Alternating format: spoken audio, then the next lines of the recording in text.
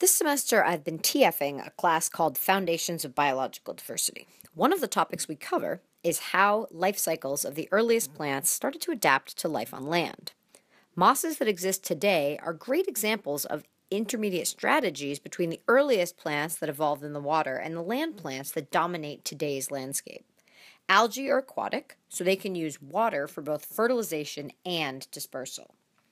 The major groups of land plants, both angiosperms and gymnosperms, on the other hand, use air to carry their pollen for fertilization and also to carry their seeds to help them disperse out into the environment. Mosses, though, are an evolutionary lineage intermediate between these two groups. They still use water to disperse their sperm before fertilization, but they figured out a way to take advantage of the air for dispersal. They don't have seeds, but they send spores out into the wind. So this cartoon shows the typical moss life cycle. The green spongy thing we're familiar with is the haploid stage that dominates the moss life cycle. In most other land plants, the diploid stage is dominant. The job of this gametophyte is to make gametes, both sperm and egg. Water splashes the sperm from the male gametophyte, or antheridia, to the female gametophyte, or archegonium. Fertilization occurs out at the top of the female gametophyte. Out of that grows the diploid sporophyte. This sporophyte is brown and non-photosynthetic.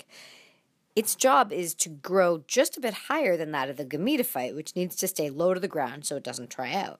So it grows up and releases haploid spores that will hopefully find somewhere to land and grow up into a new gametophyte generation, starting this whole process over again.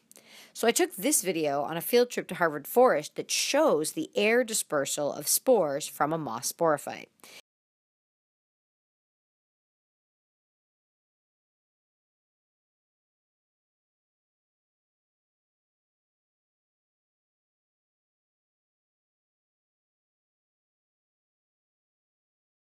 It made me realize that I had never really noticed any evidence of moss reproduction in the wild.